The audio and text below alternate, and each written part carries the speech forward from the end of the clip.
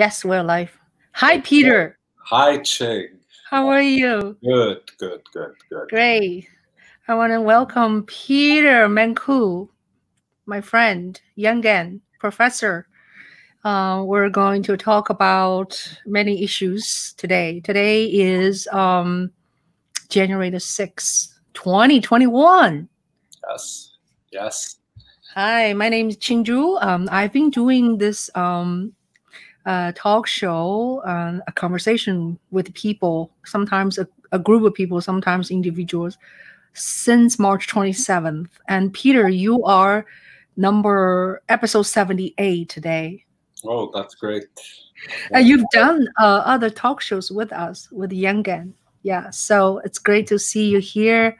And now I would like to read Peter's short biography to our guests. Peter is a mathematics professor at CUNY and Lehman College. He earned a bachelor's degree in engineering and a master's degree in mathematics at CUNY. His research interests are in numerical analysis and probability theory. With most college courses being moved online, he's finding ways to balance between synchronous and asynchronous method of instruction. You have to explain to us later. In the last 2 years, Peter Mancu was drawn to Andrew Yan's presidential campaign. Yan's fondness of math and his data-driven approach to pinpointing underlying causes of the problems that most Americans face today inspired him to become more politically engaged and active.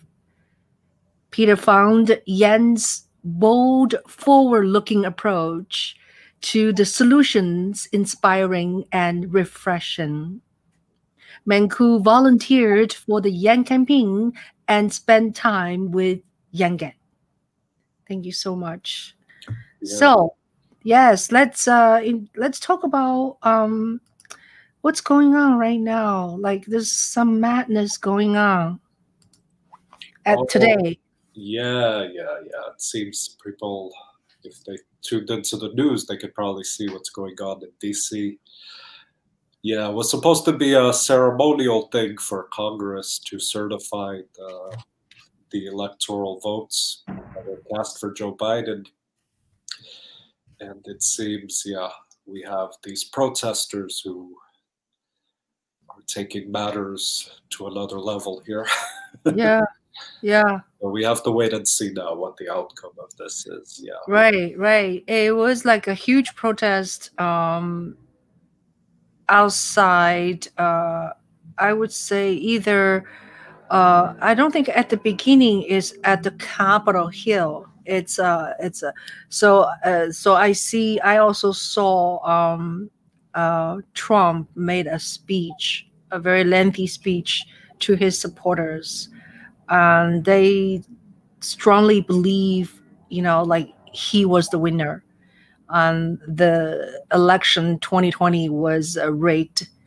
And so they wanted to, protest. And they're hoping that Vice President Pence would, do something, or he has a right to. I don't really know the details of all the procedures. So anyway, so it's now getting out of control. The crowd went into Capitol Hill, and then they even went inside the building and sat on the chairs of Pelosi or other people's chamber. So it's pretty crazy. Yeah. So now, Peter, how's another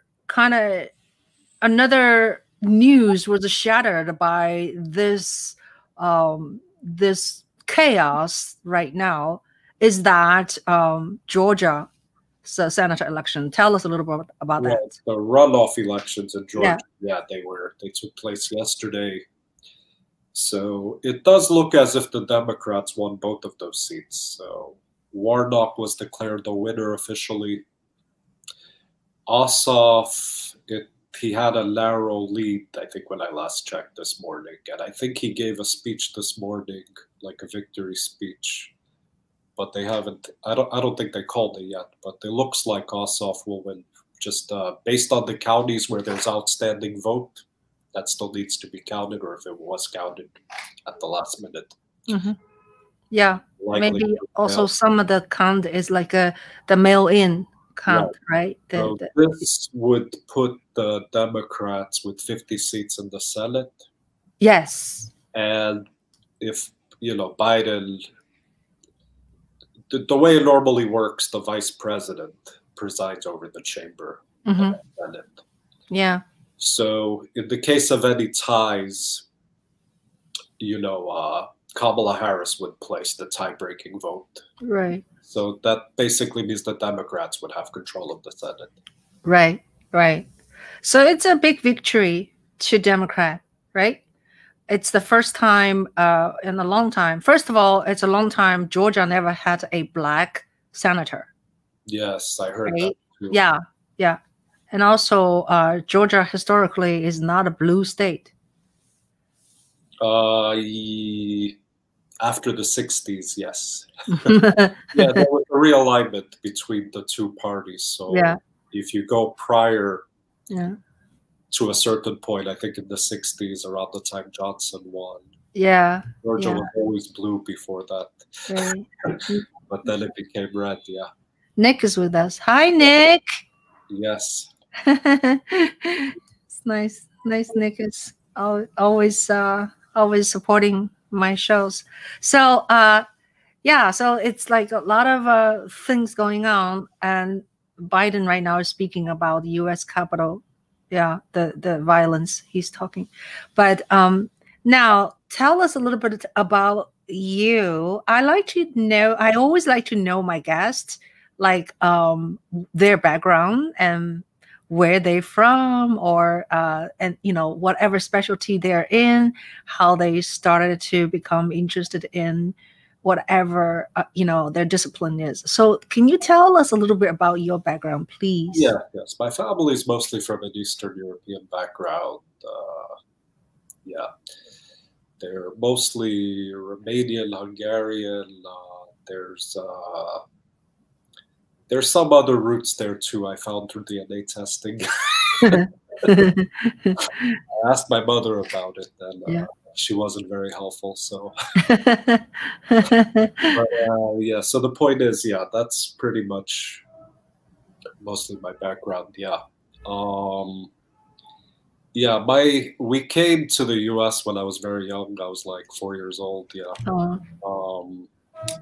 So again, pretty much all my schooling was done in the U.S. Everything I learned English at an early age. I became a citizen,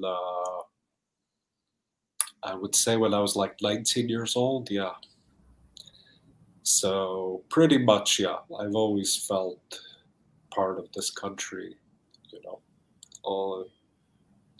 So that was pretty much it. I mean, we had a pretty traditional upbringing. If you can imagine strict parents, probably similar to, I guess, what some Asians go through also. First generation. So stuff like that, So pretty much, So when the truth is I wasn't always into math and science. I would say in high school I was more of a liberal arts kind of guy. I was more into the humanities. I thought I would be a lawyer or something, but then something happened. I kind of shifted. I just thought maybe there could be more to contribute through science. So when I started college, I started doing science, then I did engineering. Then I wanted to do physics or math then because I even got tired of engineering. But the point is, you reach a point when if you change majors at a certain point, you're never going to graduate. It's always going to be. So when I went back to graduate school, I decided to do math, And that was pretty much it, So yeah, I've been teaching since 2009. Yeah, pretty much math and colleges. Yeah. So that's pretty much been it, pretty much. Yeah, the research fields that I'm interested in are numerical analysis and probability theory. These are more areas in applied math now.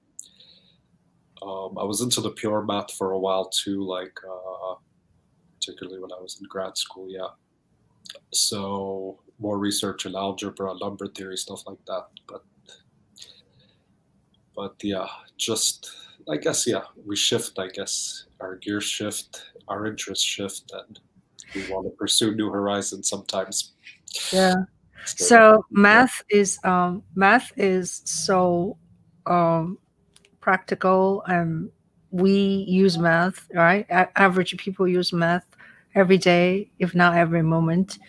I also I'm a musician as well, so music is also full of math. I mean, it's not a high tech math, but still, as a number goes, we deal with, right? So math is so practical and so useful. So now, tell us a little bit about how you were attracted to Andrew Yang, because one of his slogan is MATH. It is not really math. It's called Make America Think Harder. But he also claims himself as a math guy, right? Number guy. right. He emphasizes that one of the differences between him and Donald Trump is that he likes math. Yeah.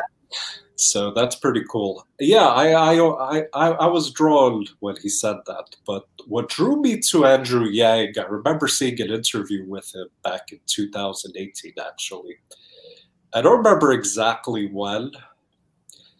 And in the interview, he was talking about UBI, and I thought, this is a pretty bold, issue for you to be supporting. I thought about it, but when he spoke in the interview, I realized it's not really a bad idea. I mean, it seemed like a good idea. Mm-hmm. When you think of our economy, they say 70% of our economy is just consumption. Mm-hmm. So if that's the case, yeah, you need people to have money, pretty much. So I thought, yeah, maybe it sounds like a good idea. And he looked like this young, energetic guy, And I thought, wow, this is really cool. And even then, I thought, might be interesting if we have an Asian president. We had white presidents, we had Barack Obama, so why not? I mean, it seems like a natural trajectory, if you look at the way the country goes. So I thought about it. Okay, it's cool. I mentioned it to a few friends of mine, and a lot of them at first, yeah, they needed the whole thing about UBI to be explained to them because they didn't really get it at first. Can you just summarize it in as short a version as you can, in case somebody does not know what is a UBI? Oh, you want me to summarize UBI? Yeah.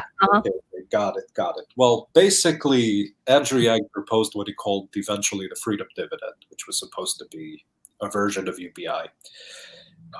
He says universal basic income. Others, like Scott Santens, I've heard them call it unconditional basic income. Anyway, the point is, it's basically supposed to be like money that you get every month from the government until the day you die.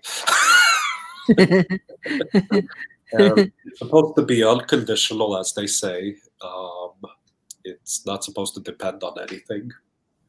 And pretty much, yeah. So this was the main crux of it, yeah.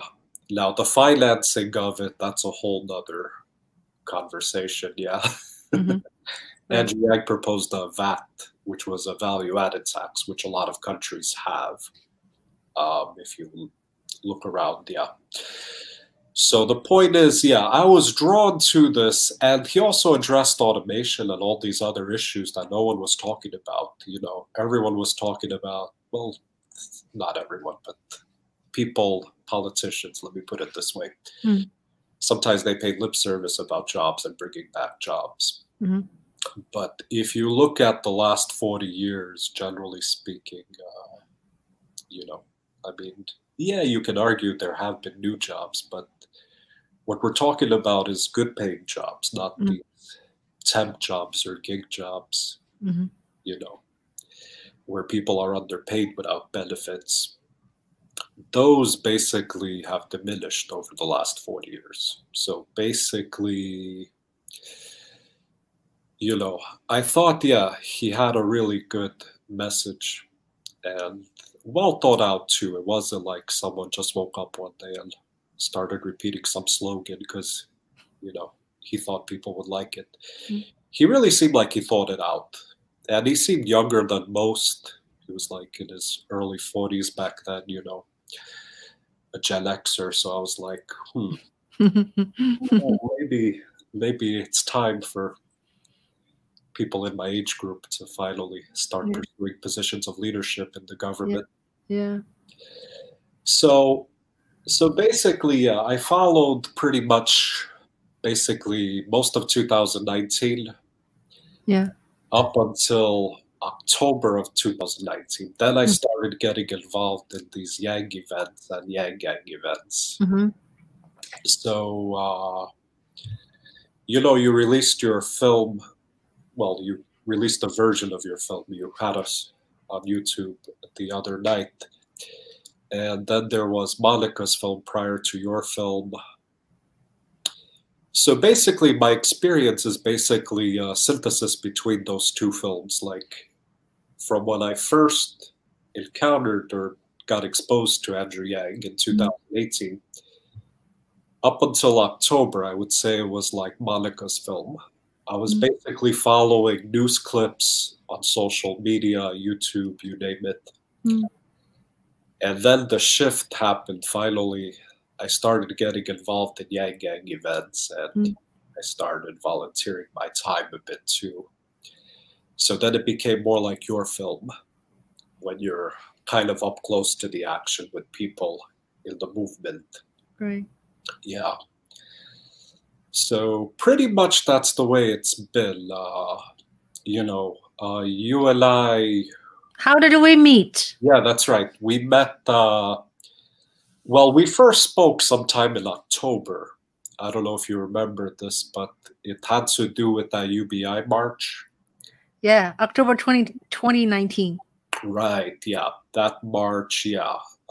Basically, yeah, I saw a tweet on Twitter. I don't know, like Scott Santens, he wanted to hang out with Yang Gang the night before.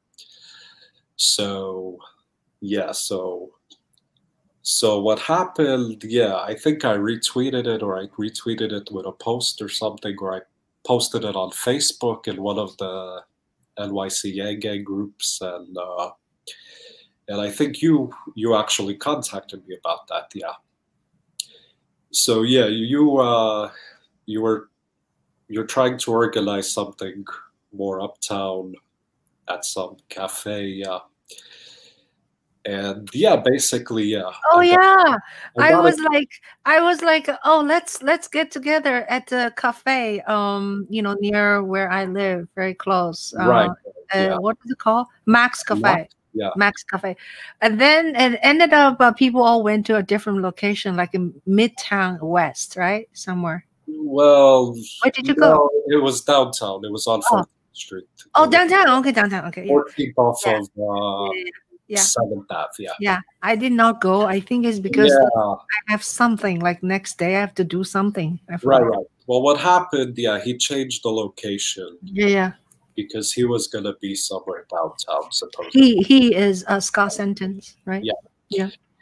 Yeah. So basically, we met there instead, and yeah, some people couldn't make it.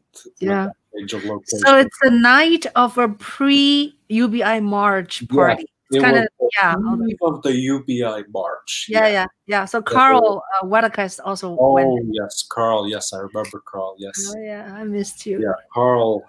Yeah. Yeah, that must be fun. Yunji went there, right? Yes, Yunji. I met Yunjae there for the first time. I think Yeah. I met a couple of people, Wendy and her. Yeah. So then I never met you the next day.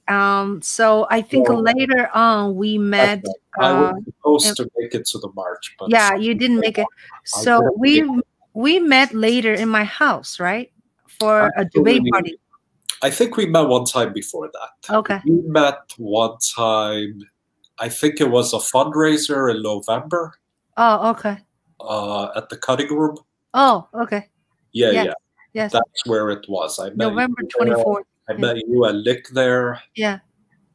And yeah, Joy Lowe, I met her there. Yeah. The rest of you, a couple of you I met there, yeah. Right.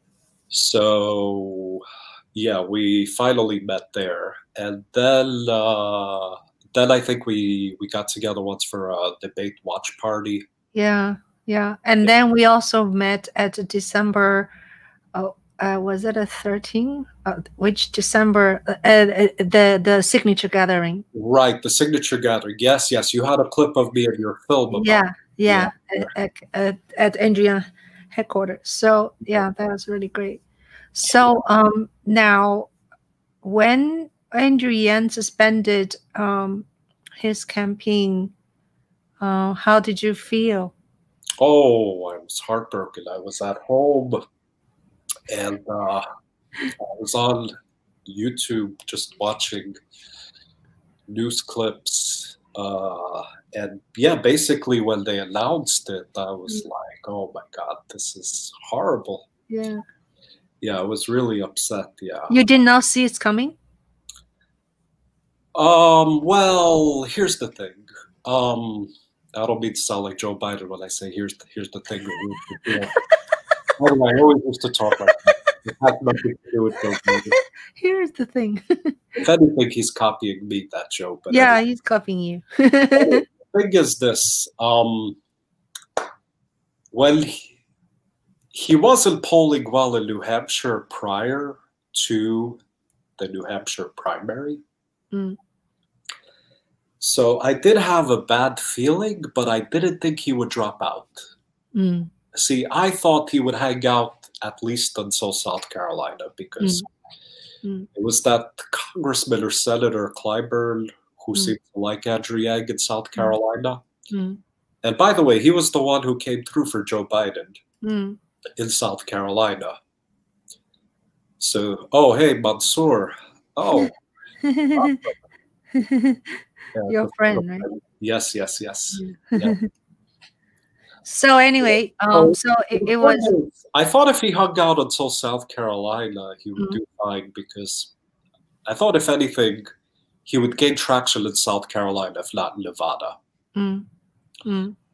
New Hampshire, yeah. When I didn't see him moving in those polls, I knew it could be a bad sign, you know.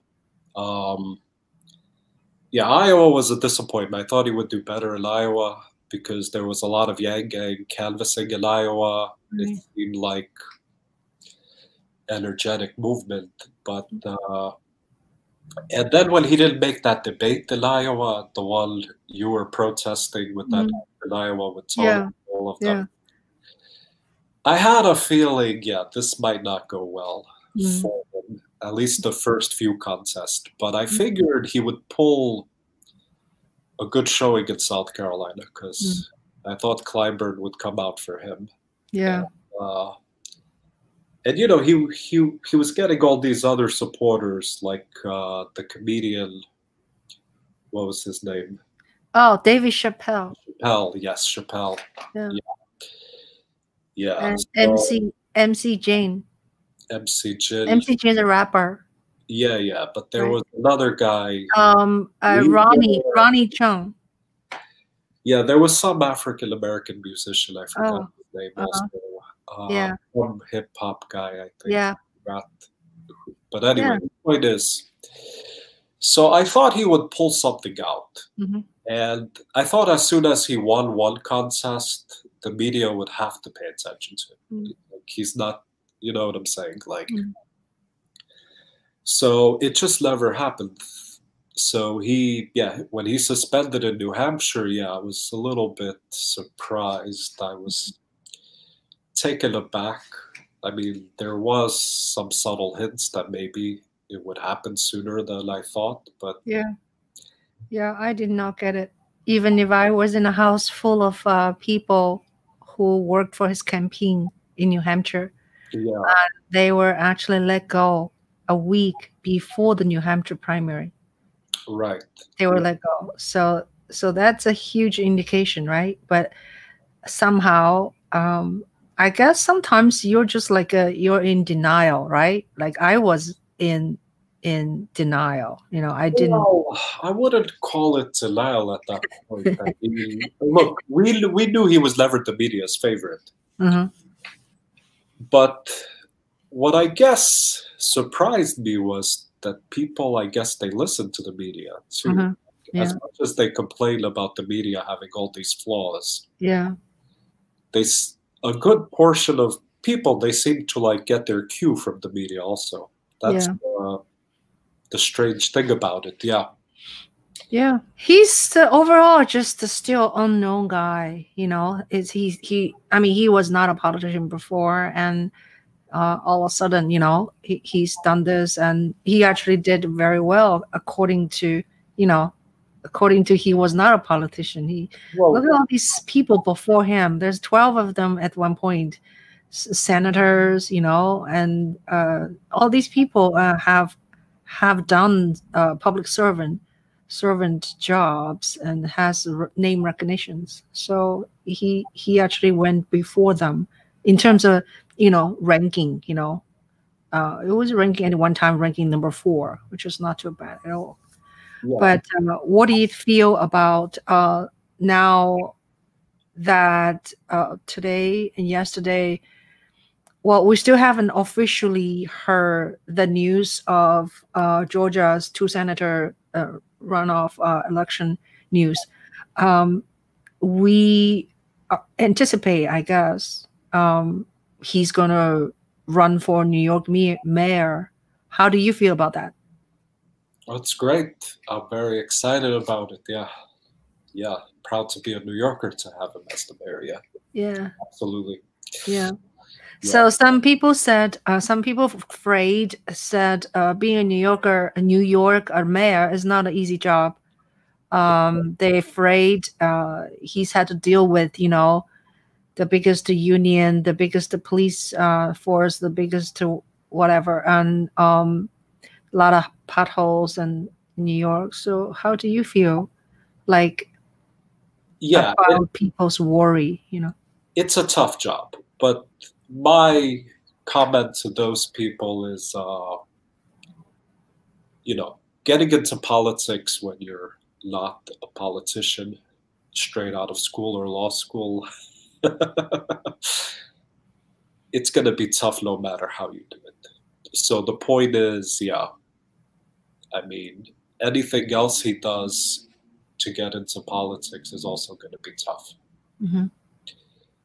You know, I mean, I don't see him as just wanting to be mayor. I mean, I truly believe, he does want to be president, you know.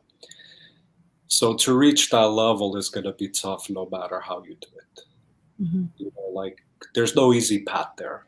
All the paths will be difficult. Yeah. You know, saying, like, people who say you should start a third party, well, that's also very difficult. Right. You know what I'm saying?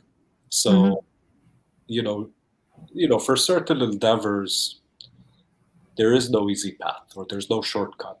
Mm-hmm. Right.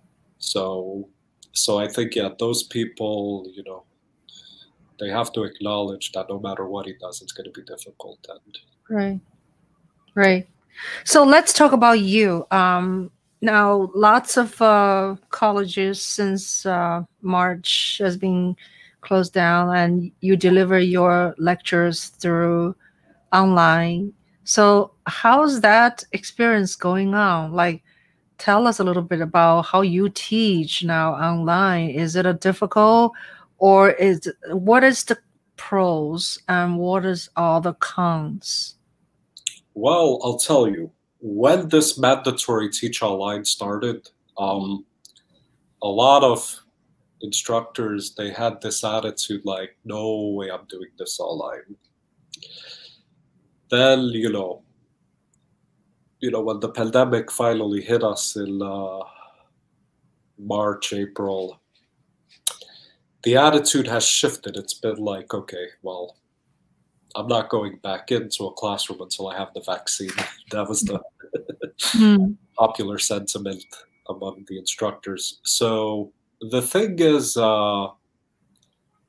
yeah, you were reading in the bio, like we have the synchronous and the asynchronous modes. So the synchronous would be like if you're trying to deliver kind of a lecture in real time, which is kind of what this white area behind me is all about, you see. Oh. This is like a board I can write on, know, thing. Yeah. So the point is, you can deliver a lecture this way. And for math, it's kind of important when you solve a problem because it's the problem solving that a lot of the students have trouble with. Yeah. So you have to solve a problem for them kind of in real time. We're explaining each step. Now, that would be the synchronous method. Now, asynchronous would be like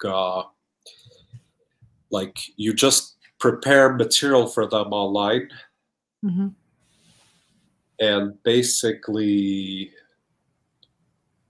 that stuff, the stuff online, you basically give them material, which almost makes it like an independent study. So pretty much that's it. You basically go through stuff like that. So the stuff, like through Blackboard or Canvas, some schools use Canvas instead of Blackboard. You basically put the material for them online in a kind of a sequential order for them to do it.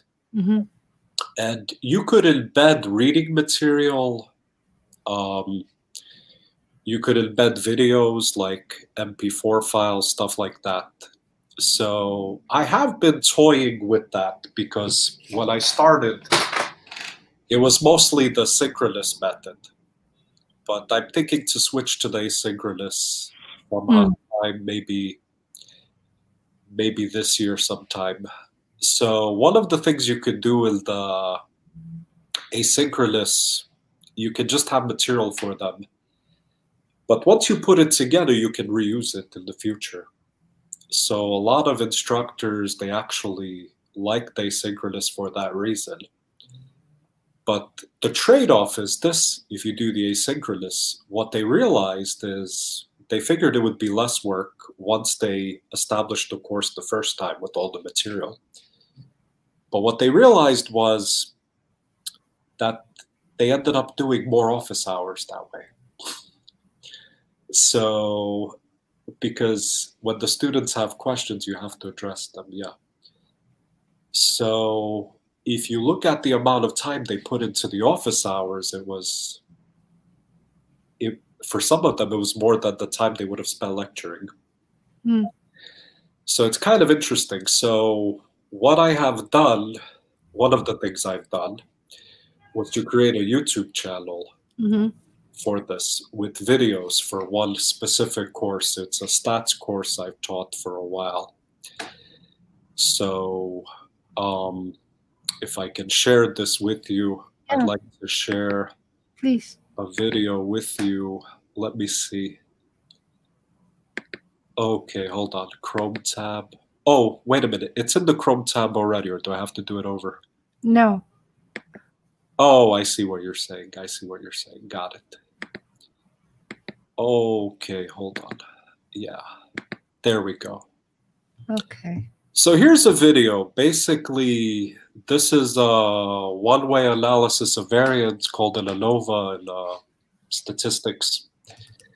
So in this video, well, the beginning of this video, the first 9 minutes, I'm showing them how to do it by hand with a textbook and all that stuff. But here, I'm showing them how to use a software to do it. So here. So the way this data is going to be entered. So you enter the data. We will enter the time it took for people to recover. That's going to be our first variable. And we're going to list all the values here together. All right, so let me just fast forward a bit. 1s and 2s and 3s. Yeah, these were, to be honest, I don't remember what they were. I would have to look at the problem, but we entered the data. So the first variable was Let's see what they were. time. Yeah, it was recovery time.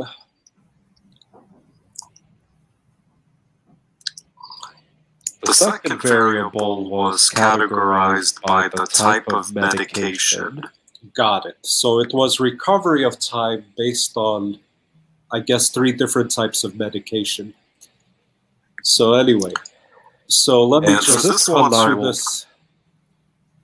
Basically, you create labels in the software, and then you go on, you conduct the analysis.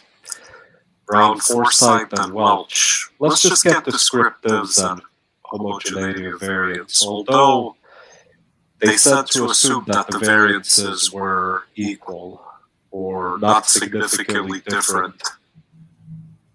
So let's continue. Let's get our test. All right, here we go. Let me maximize this. So there we go. We have the descriptive statistics. So you can get an output table of the data as I got here. Now let me... The degrees of freedom will fail to reject the null hypothesis. This one is less than 7.53. Yeah. So that puts us, it's going to put us in the unshaded region. If we're in the unshaded region, we will fail to reject the null hypothesis. And if we fail to reject the null hypothesis, we have to go back to our null and alternative hypothesis and see which one was the claim. But we were asked, we had before. So the point is, anyway, so basically with the software, yeah, you can analyze data using these softwares well, that was for a statistics class. It was an applied stats class. So basically, yeah, you can do the analysis by hand, in which case I would do it on this glorious board here, or you can do it with the software. So I think, yeah, videos generally, when it comes to dealing with softwares, work better because people can just rewind and watch. Mm-hmm. You know, at their own pace. Yeah. So yeah, so basically that's the YouTube channel. Yeah, so I only have 10 videos thus far devoted to statistics, but maybe more subjects, more videos. So the video you created on YouTube channel, what is it called? What is your YouTube channel name? Oh, it's in the description of this video, right? Okay. The link is there. It's called, yeah, unfortunately it's a bit long. I don't know how smart that was. I may have to change it. It's called Big Picture Statistics and Computer Analysis. Oh. Yeah. So I'll type it in the chat and maybe you can share it. Yeah. Over here I have youtube.com/channel/UCRAVIPEJK, a bunch of numbers. Yeah, it's not a customized. Okay. So I have that. Yeah.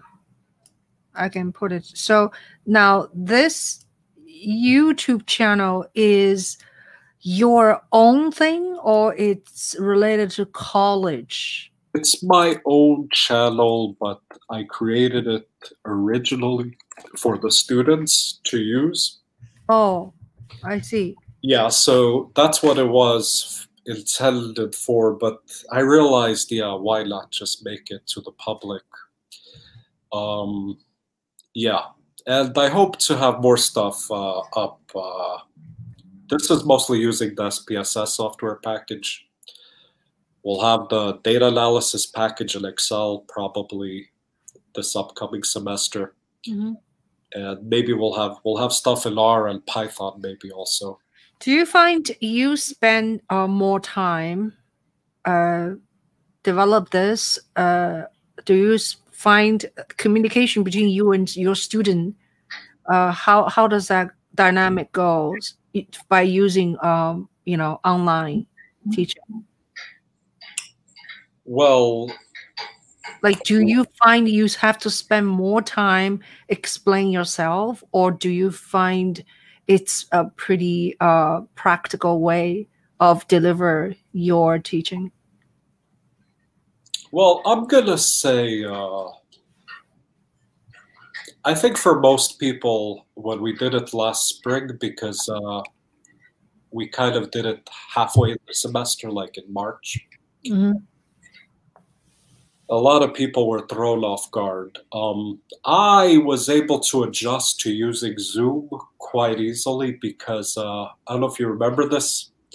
We used some of those Yang Gang events before the pandemic, before the shutdown. Right. So when there were rumors about the school even closing before it closed, in my mind, it just went, we're going to end up using Zoom. And lo and behold, it worked out exactly like that. So my transition, I think, was pretty seamless. The only thing that wasn't seamless, you see these little subtleties like lighting. Right. This thing, when I started, it was half the size. I realized I needed it bigger. Now you even can't see how big it is, but it goes pretty wide across. Along the wall. So again, the aiming the camera a little higher when you're taller and you don't put it high enough, you get these strange views. You know what I'm saying? So just this camera etiquette, all these things kind of came into play.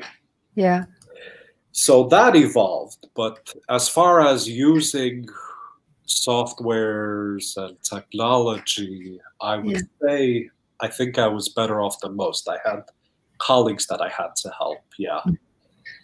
Now we shot a video of one of my colleagues because he struggled. He would come here to give his lectures.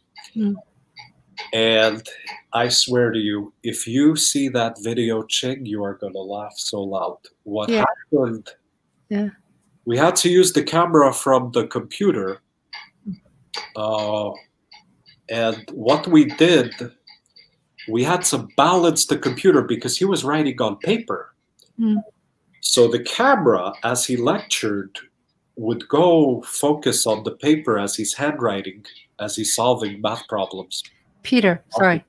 Peter. Yes. I hear a little background, like hammering. No, it's these pipes. When the heat comes on, these pipes make noise. I have loud pipes where I live. Okay. I apologize. There's nothing I can do about that. I know. I hear it too. It does annoy me. But so the point is to balance the laptop camera so it had the right angle at the piece of paper as he's writing. We had to use one of those big packs of the Costco toilet paper to balance it. And I'm telling you, if anybody saw this, shall we say, low-level production here, they would have laughed so loud. I mean, it would have made hilarious blooper videos. I mean, it wasn't really a blooper, but it was just such a weird design. I know. You have to bring the camera to the teaching level, then you have to elevate it, right? And but if you're aiming it at a piece of paper and the only camera you have is on your laptop, imagine that. You literally have to turn the laptop. Right. So the camera is above the page. Right.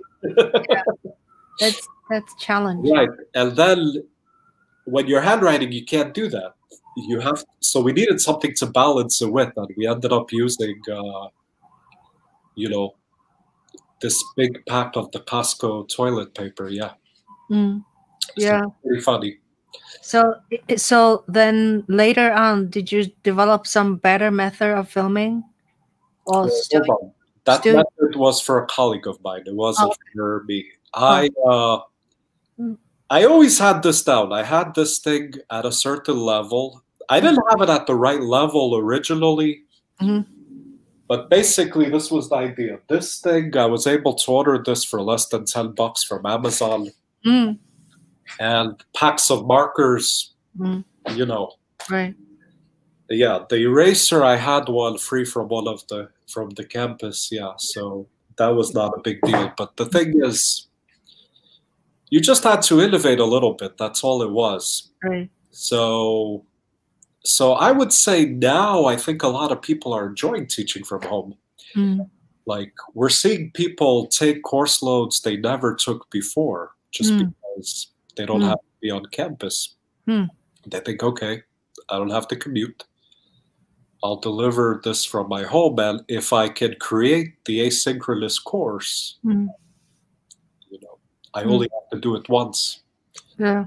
Then I just have to make sure I get the same course over and over again. Right.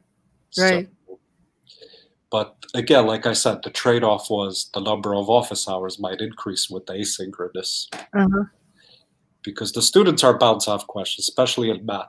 I think math, if you do it purely asynchronously, it becomes an independent study.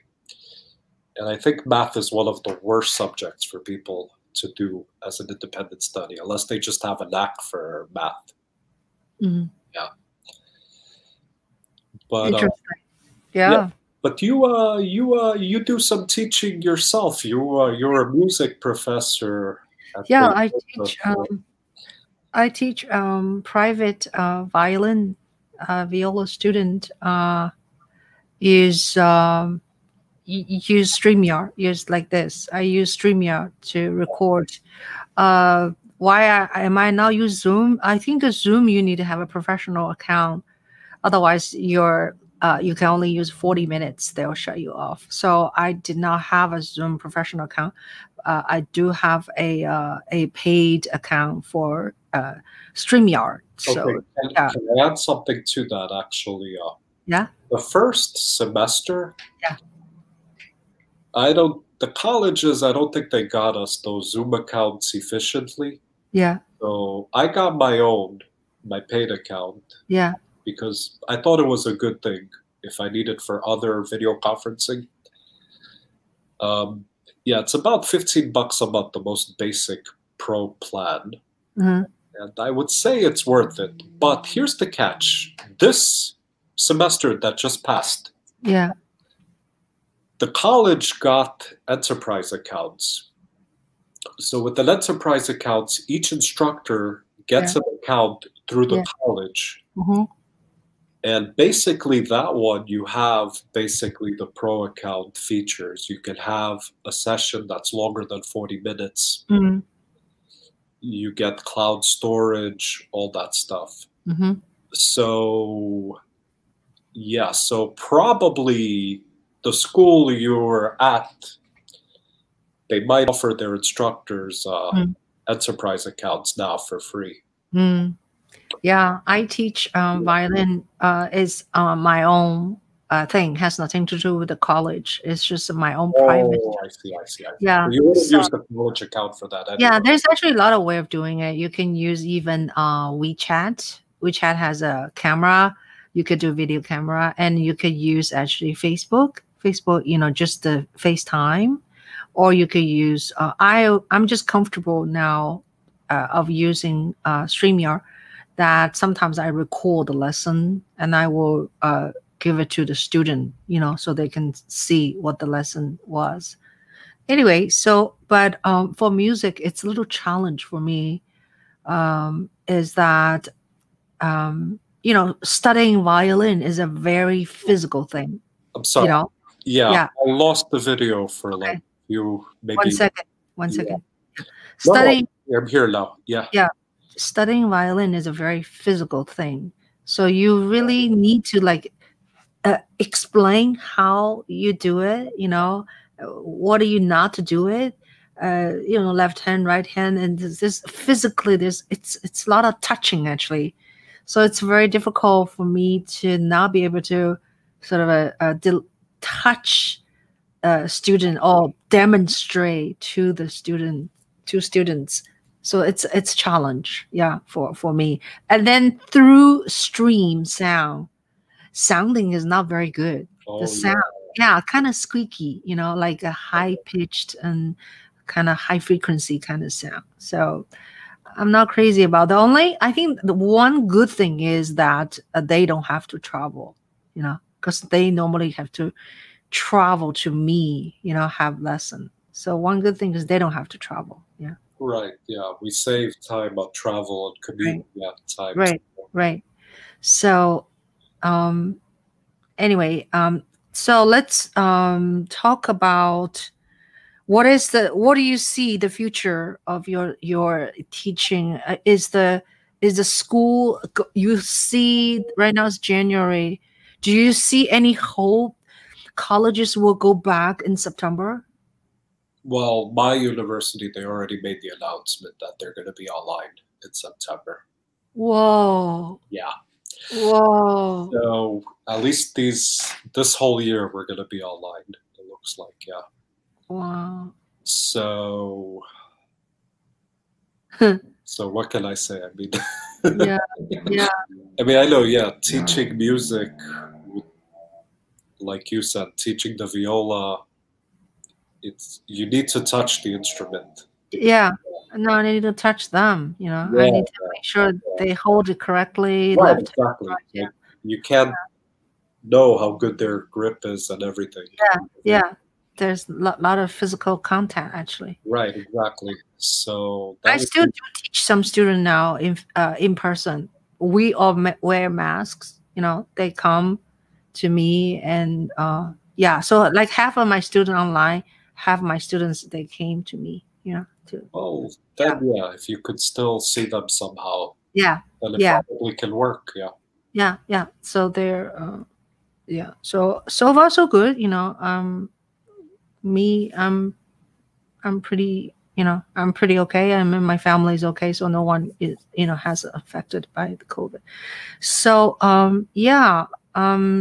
now we're almost 5 o'clock actually. So would you like to talk about a little bit about your how the dog, my young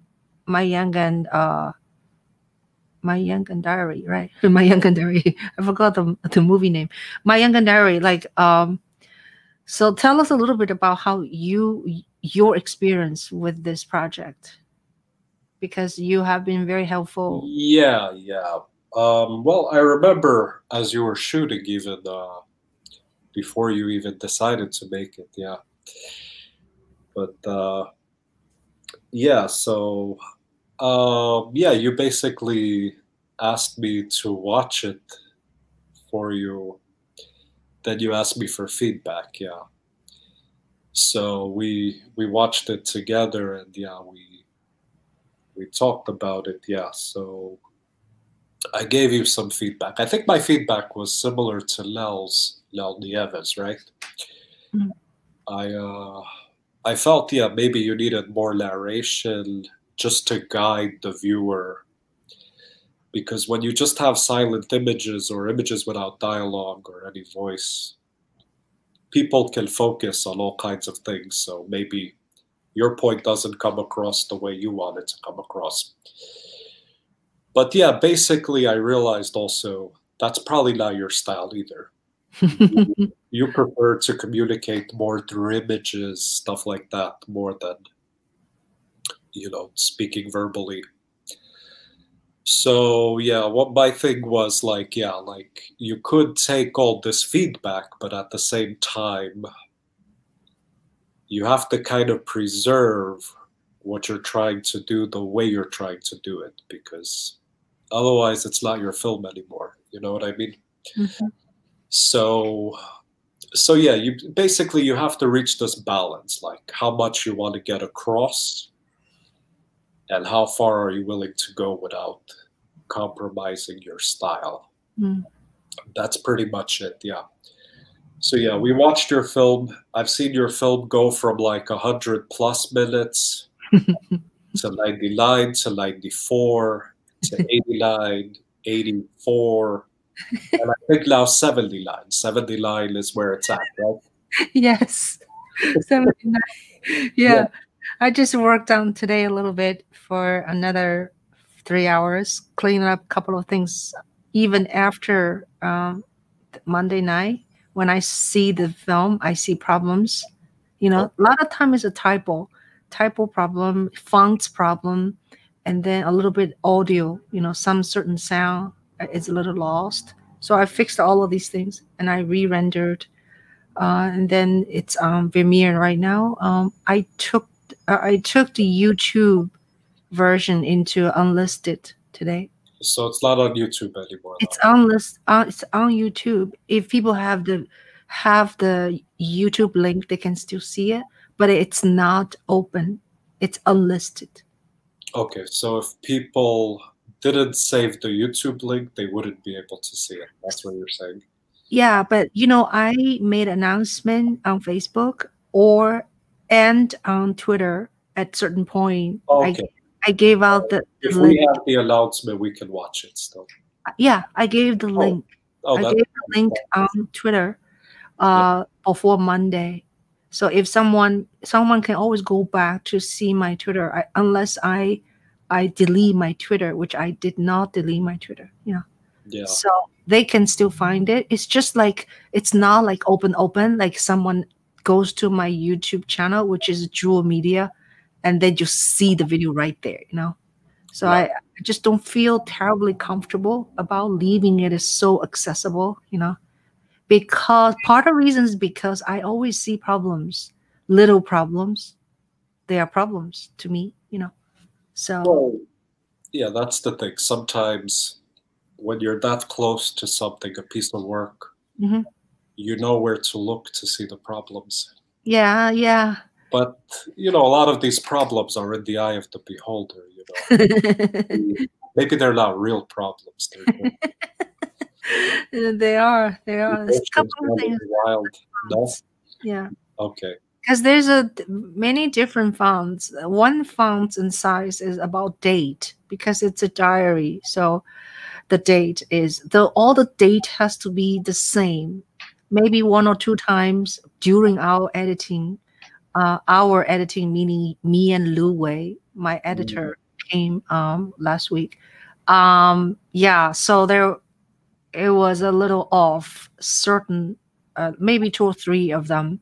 Yeah, and then you have the fonts, either it's bold or regular. You know, that's another thing. I like regular. He likes bold. So I actually changed all the dates to regular. I don't like bold. It's too fat, it's too big, and too obnoxious. Too invasive, right? Yeah. To me, the date, it was too big, so too thick. You know.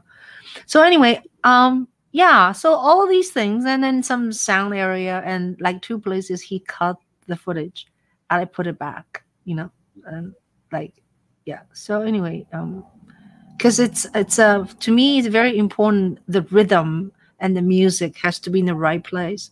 Like when I drove from Iowa, drove left Iowa, and then the next scene is on the airplane. That scene, the music has to go a little climax, the higher point. But the way my friend did it to me, because he does not really know my intention, you know, so he cut short. Then it's totally not to my liking because I need that music at that point. Okay, so let me ask you. Yeah. See, when he wanted you to do something and it wasn't to your liking, Yeah. did you discuss with him, like give him your reason why you did it your way, and then have him explain why he thinks his way would work? better. You guys had that discussion? Yeah, we have discussions on certain things. So- But this Iowa, from driving to airplane to with the music, that thing he cut, he did not ask me. He did it. But it's because I know my footage so well. I know this because every time at that point I cry. Every time. wow. Every time at this driving in, for a long time, a whole phrase of music finish. The next phrase is la la la, something like that. Yeah. And then I always feel very emotional. So when I watched it, when he left, he cut that short. The reason he cut it because he doesn't want to make it too long. Like I drive, say for like say 8 measures. He only want me to drive for 4 measures in terms of music. Yeah. But he doesn't know this is so important to me because the next after the 8 measure is a sort of little climax of that section to me. Basically. So he doesn't know. So the reason also is that he came to help me in the kind of last minute, like 2 days before I show the film. So we worked 30 hours in 2 days. Wow. 30 hours. So he cannot possibly ask me everything he wants to change. You know what I mean? I understand because he's like a true pro, like a pro editor, Yeah. He does things so quickly, I have to do, say 1 hour. He just get it down in 10 minutes. Well, let me ask you a question. When the two of you disagreed on any point in the film, whether to cut it or not, who was usually right, you or him? I think he's mostly right. I think he's mostly right. But I wanted to keep this particular place and another place also has to do music, I think. It's because is from music point of view, I'm a musician and so I know my material very well. So I would go back to my own way. I don't need to go back to say, hey, by the way, his name is Lu Wei. I don't need to say Wei. I change it back. I don't need to, because he's not going to sit here with me again to watch it. He's kind of just like a help me in the last minute, almost like a emergency help. Yeah, it's true. Yeah. Emergency help. But he, so just by watching him, I learned so much. And that has to, and then also he got rid of do you remember this photography, Jimmy Van? Jimmy Van stands in at the bowling alley. We went to bowl in Iowa. And there was a bowling scene, and then he was standing there. He looks like a kind of weird, like he's posing. And then I said, wow, you look like a movie star. And then he's like made some funny sound. And then the next thing is he said, what are you doing here? So this whole scene to my friend Wei is probably not very funny to him, because he doesn't know Jimmy, And from his point of view, what's the whole point, like putting but Jimmy, to me, he's always so funny. He's a photographer from California, and he's just a funny guy. I don't even know him very well, but he's funny. So I put that thing back also because he just looks so goofy, and that's what it is. Yeah. And I don't know, to me, we let me keep that. Another section is me and Nick. We were singing. We were talking about Come and Go. Come and Go is a gas station in Iowa. Yeah, I remember that scene. Yeah. It's like every corner has a gas station called Come and Go, KUM and Go. And it's just so funny, It's like, it's kind of like you know what I mean? Yeah. Come and go. Yeah, I know what you mean. I know what it sounds like. Yeah. You come in, you go, but it has other indication you can imagine. I know, but you know what I'm saying. It's not COME and go. Yeah. So anyway, so the spelling makes it extra funny. I don't Wei know. doesn't think it's relevant to the whole Yangan message, because we were just making fun of the come and go. Well, it's not. It was just humor, right? It's funny, because Yeah. because Nick started to dance, Yeah. And you Just- see, that's one of the things when you get involved in these activities. You meet people and you create these fun memories when you look back. Yeah. You know what I'm saying? So you only get that by engaging with other people in the movement. Right. Yeah. I think Yangan will appreciate more, right? So, They'll but appreciate it more. The average person who is not part of any political movement, whether it be Yang Gang or some other, movement for another candidate, they probably wouldn't get it. yeah. For us, we Yeah. get it. Yeah. We know how special these moments are. Yeah. So I told him I'll get rid of him when I make a short, like another alternative is to make a short. A short is under 40 minutes for most of the festival. So a film festival likes to actually accept more shorts because they can show more shorts than to show one person's film is an hour and a half hour long, 90 minutes long. So yeah, but I have a feeling, tell me if I'm wrong, because the pandemic, the whole film festival has changed the dynamics of presenting. Yeah, I'm not sure. They may be virtual film festival. They're going to do virtual. Yeah, because next year, film festival starts sometime March, April, May, a lot of May and June and July. By those, even July, I doubt it you can go into a film festival, sit in the theater, watch a movie with another 50 to 200 people, So why I'm saying that is, the reason I say that is I hope the rules are going to be less strict in terms of presenting, meaning because people are presenting film online, there's no issue of renting a theater have time restriction. You see, right? Yeah. So online, that's one thing. The other is that maybe they will be more generous about premiere status. They understand people are online. People watch things online. Yeah, they may be more generous, but yeah, I don't know. It's hard to see. I have a hard time just wrapping my head around a virtual film festival or a fully online film festival. Yeah. It defeats the purpose of the festival in a way. Yeah. You know what I mean? Like normally people would go to the theater. Right. Sometimes the director would come and talk live to the audience. Right. There would be sometimes Q&A after a screening, stuff like that. So with all of that going virtual, something will definitely be missing. Remember even our after party after the...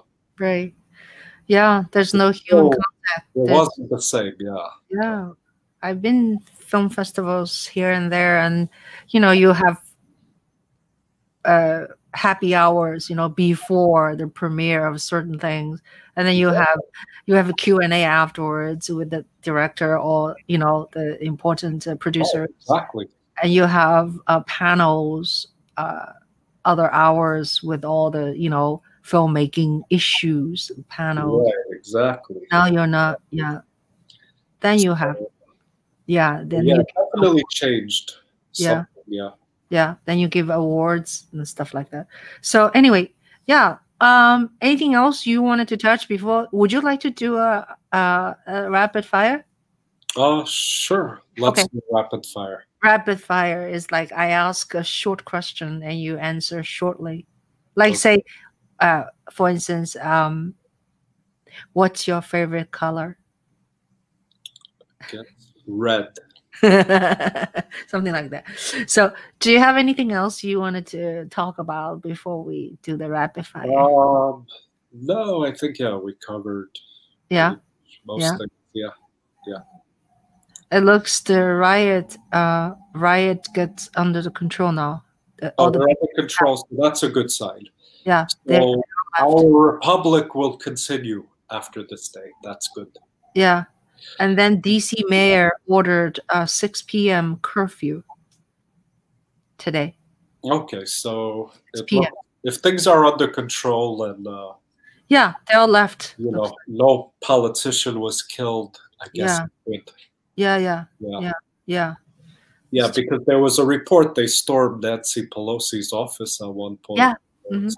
Yeah, someone sit on her chair. Really out of control. Oh, sitting on her chair in the chamber, that's nothing.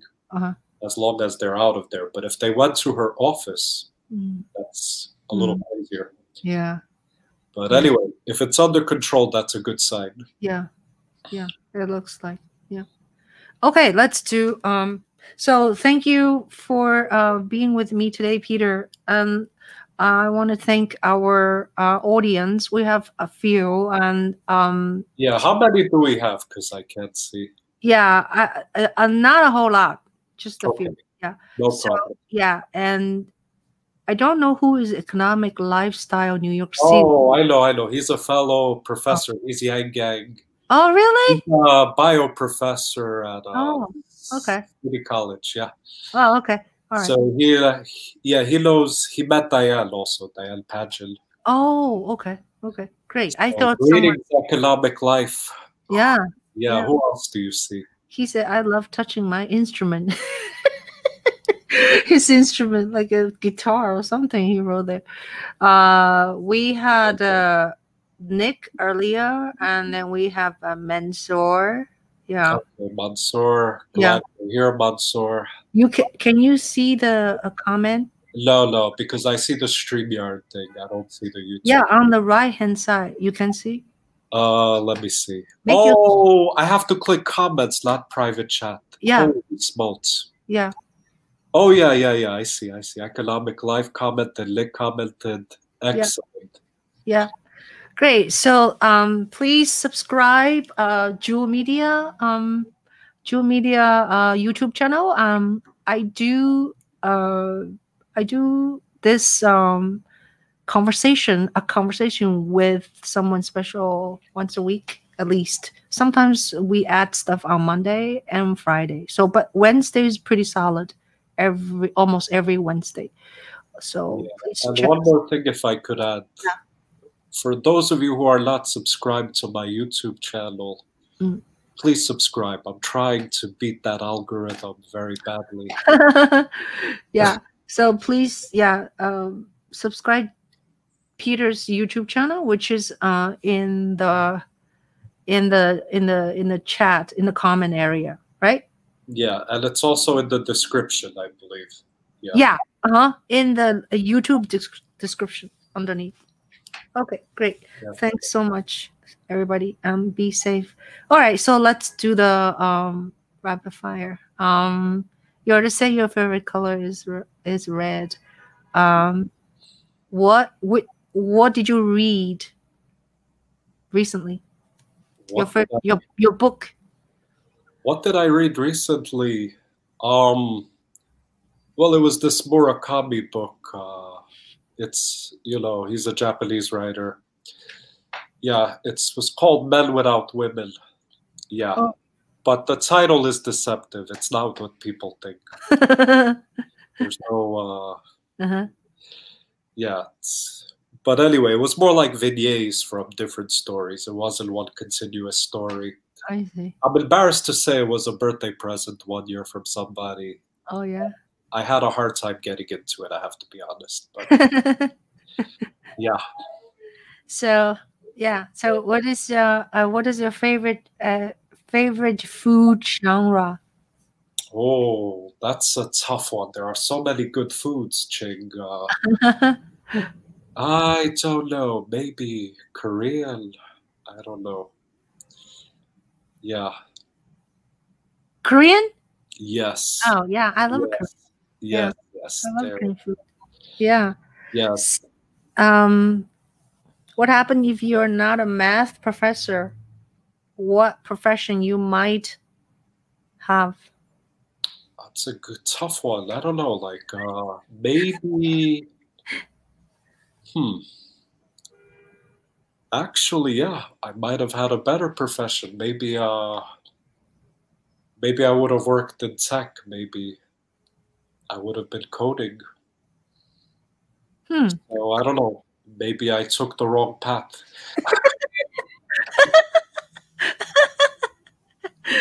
Yeah. So let's see. What is your favorite music genre? Oh, that's a tough one, man. There's so many good music in different genres, Ching. Okay. Favorite. Well, That's you really can tough. name 3. Well, dear, I like classical, jazz, and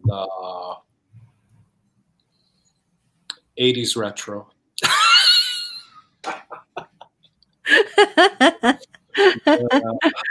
Sounds good to me. Sounds good to me. Yeah. So, what happened if tomorrow you win $30 million lottery? $30 million if I win it. Let me see. I would probably give away 10 million to my friends. I don't know. The other 20 million, I would probably invest some of it, although I'm not so sure anymore. You know, I would take a very long vacation first. Just travel everywhere, all around the world. Sounds good. And just forget about everything. Just detach myself from, you know, so many things that I've become in tune with. Yeah. So that would be it. I would travel. Sounds great. Sounds great. Yeah. So, what kind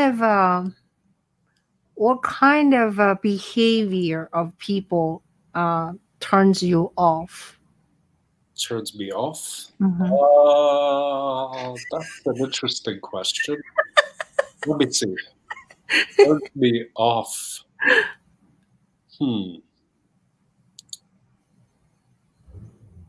Well, I guess when they try to be too contrarian for their own good. What's contrary? Well, someone who's contrarian is someone who questions everything. And they do it just to annoy people. So they start asking questions that when you answer the question, they'll ask a follow-up question. But the questions are designed to irritate the person who's trying to answer them. I see. Yeah. That's funny. Yeah. That's funny. So, what is your favorite alcohol beverage? Wow, that's a good one. People who watched your film know why you're asking me that. Well, there's a few good ones, but I guess maybe I don't know. This is gonna sound a little bit weird and, well, actually, an old-fashioned. Yeah, it's basically whiskey or scotch with some liqueur and maybe a piece of fruit. Sounds great. Sounds great. Well, yeah. So now talking about traveling, can you name like 3 places you really want to go, like as a traveler? Okay. Probably Maldives. The beaches look amazing there. And because of global warming, they're supposed to go underwater sometime in the future. Oh. So that would be one place to check out. That would be a good beach place. Maybe ski slopes in Switzerland in the winter. And economic life and Mansoor, you're going to love this. Probably the Himalayas in Pakistan. Yeah. Yeah, no, actually, yeah, economic life took a trip there last summer, and yeah, and he had the time of his life. Yeah, he went. Mansoor went too. Mansoor actually, yeah, is from Pakistan, but yeah, it's just yeah, the images they brought back from the mountains and all, Mhm. just incredible. Yeah. So that would definitely be one place to visit. Yeah, Sounds great. yeah. So, now I know you're a math professor, right? Are you some people are more into listening. Some people like they they love listen stuff, music or whatever. Some people are more visual. So oral or visual. What are you? That's a good question. I would say most people, when they're younger, they're visual. As they get older, I don't think they're so visual anymore. The thing is this, like math, most people's image of math, like the way we do it, drawing graphs and stuff, Mm. as you go deeper into math and you get into the research-based math, there's less of that. So basically, when you get into higher math, yeah, you're trying to move away from pictures, actually, if you can. Mhm. You always can't, but I mean, if you can, it's a good thing. So, you know, we have a saying, a picture is worth 1,000 words. Yeah. All right, I'll say this, but an equation is worth 1,000 pictures. How about that?